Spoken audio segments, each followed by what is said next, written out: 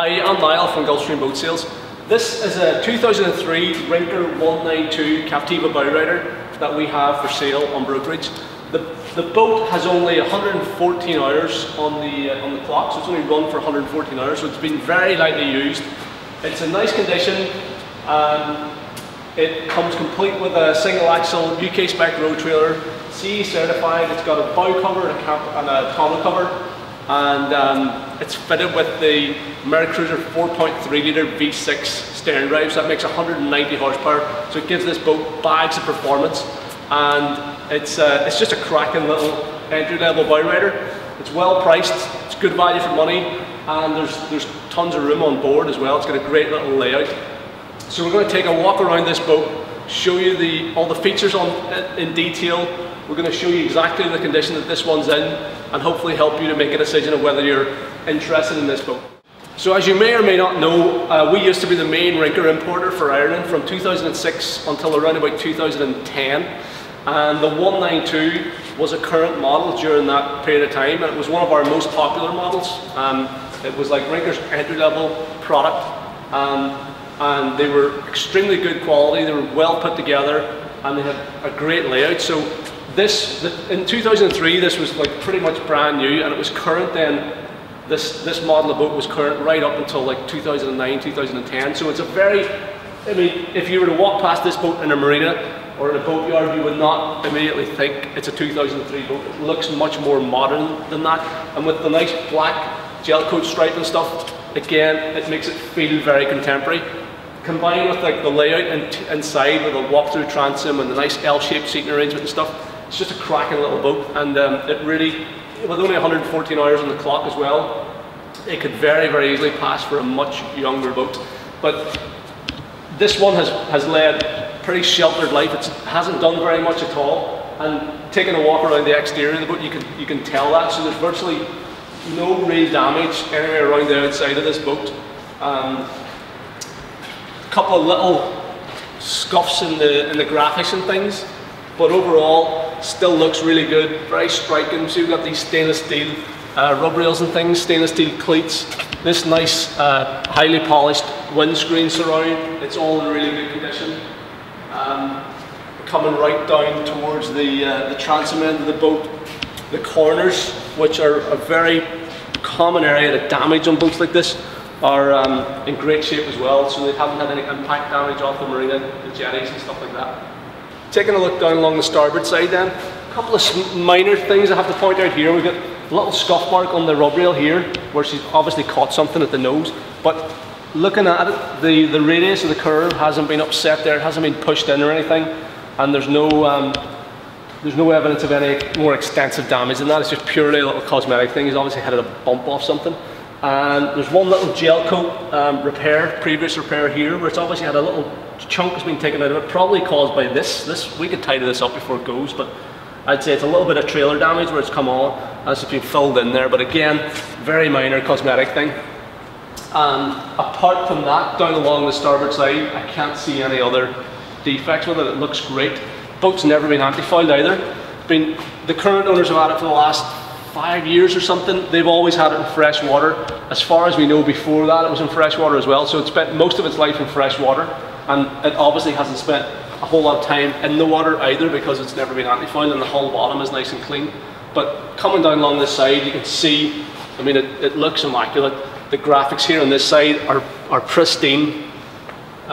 This could easily pass for about 2 or 3 years old. Really is in great shape. This corner as well on the starboard side, one tiny little scuff there, but no stress cracking, no impact damage on the rub rail or anything. It's all in great shape.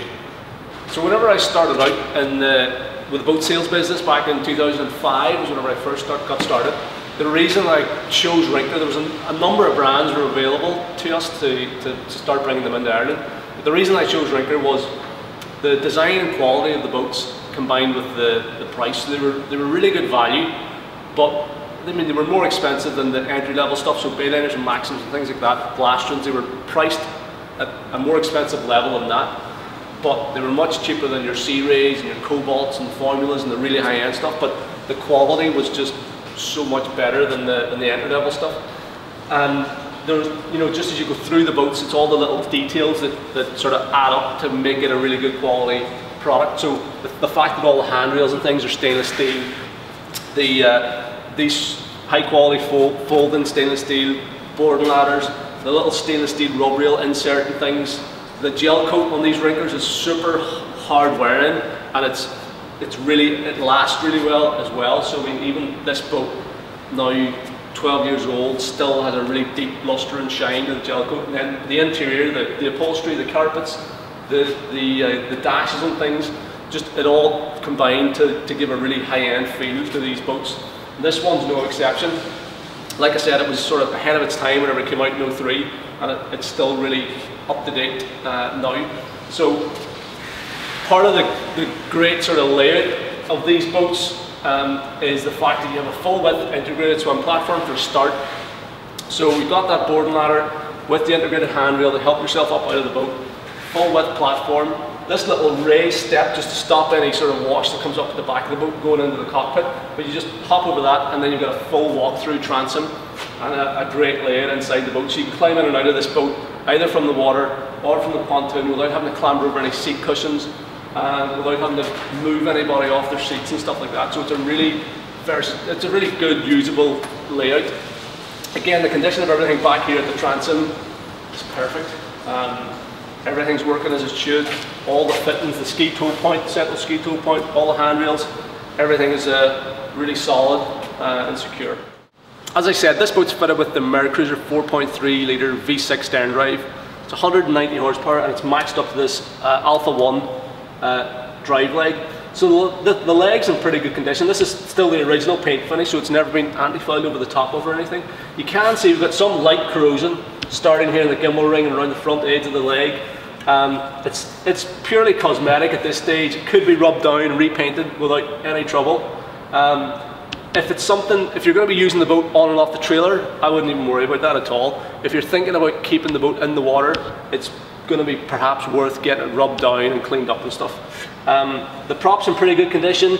The lower leg, as you can see, the skeg is unmarked and undamaged, so that's the original skeg. It hasn't had any chunks or anything taken out of it. And all the seals, the bellows are all pretty good. They've been replaced recently. Actually, the owners were telling me, I think they had this done maybe last year. So they're in good shape.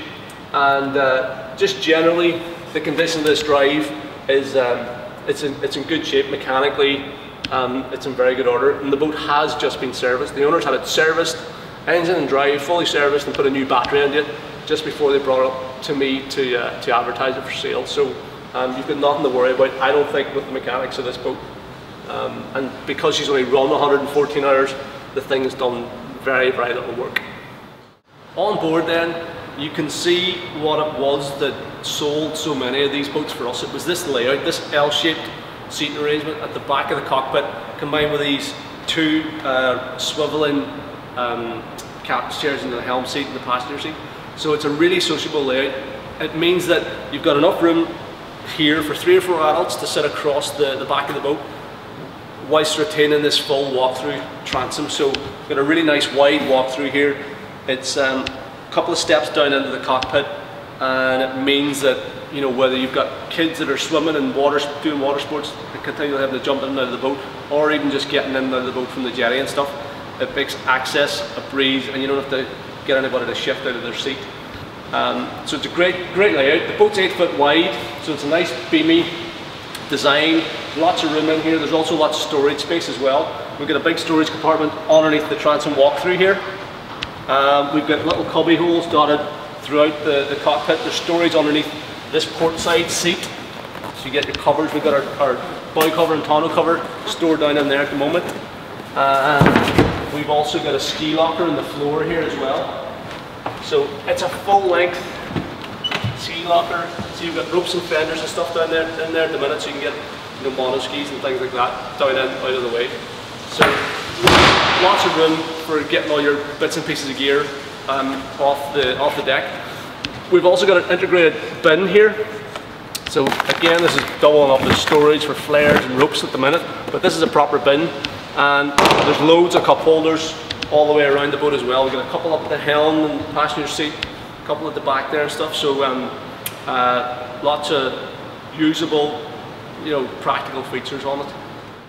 The quality of the upholstery is very good. We've got this colour-coded striping to match the exterior colour of the hull. We've got this little grey piping as well, and you know, the seats are set low on the boat. The windscreen comes up to a decent height, so you know, you get a good bit of protection from the wind whenever you're underway. And it's a nice, although it's good and spacious, it's also pretty compact. So if you want to keep a close eye on your kids and things like that, you know, they're going to feel safe and secure inside the cockpit. In terms of the condition of everything in here, again, with the boat only having run less than 115 hours, it hasn't seen very much use.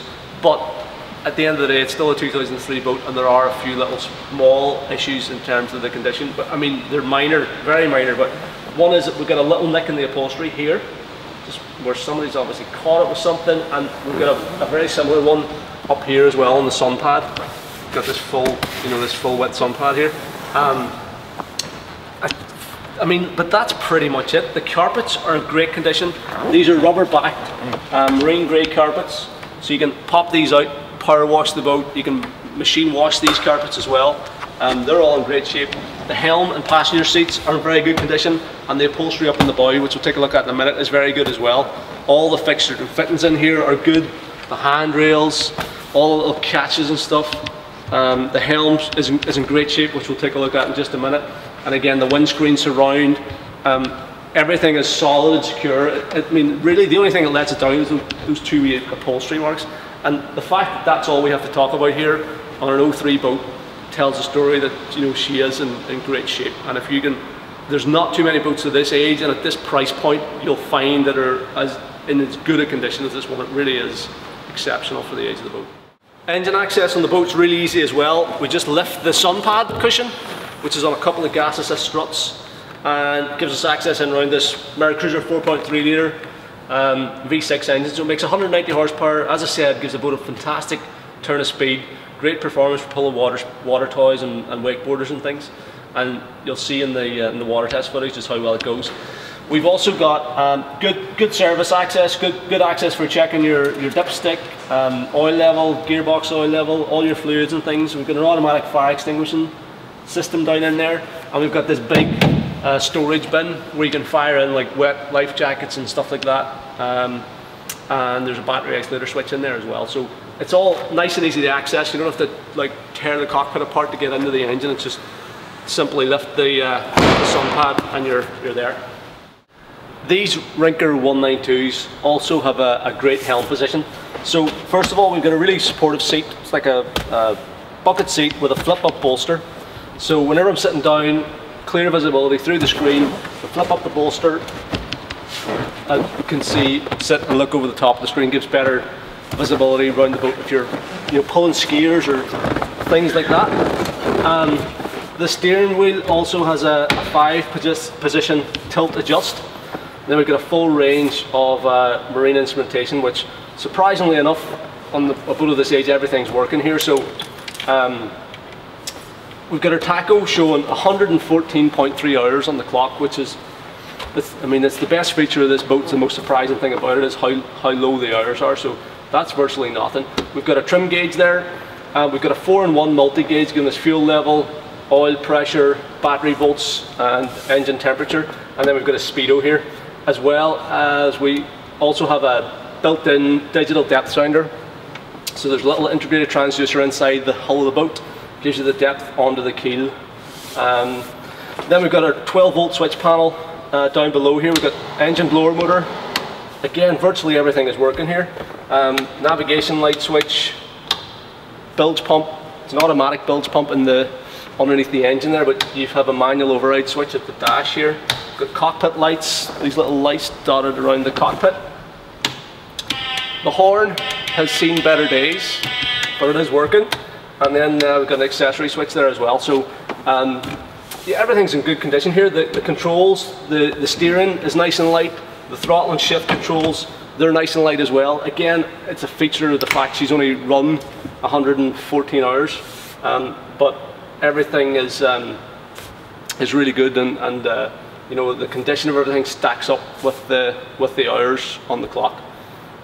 So what we'll do is we're gonna put the boat through its paces in the water. We're gonna start up the engine, let you hear how it runs suffice it to say, with the 4.3 litre motor, this thing has fantastic performance. It jumps up on the plane in no time at all. It runs right up to 45, almost 50 miles an hour. Great performance for pulling water skiers and wakeboarders and things, and even with a full complement of people on board. She's rated to carry 8 people here on the CE plate. Even with a full 8 people on board, she still gets up on the plane quickly and performs really well. And because she has that bigger engine, the 4.3 litre engine, as opposed to the, you get a lot of this type and size of boat with 3 litre motors. The 4.3 has to work a lot less hard, and it's not burning as much fuel almost as well, because this boat can run around at a 3rd throttle quite happily all day long, whereas with a 3 litre you'd have to be revving it sort of right out to near full throttle. So surprisingly, you don't really pay any fuel consumption penalty by going for that bigger 4.3 litre V6 motor. So we're going to show you the footage of the water test now.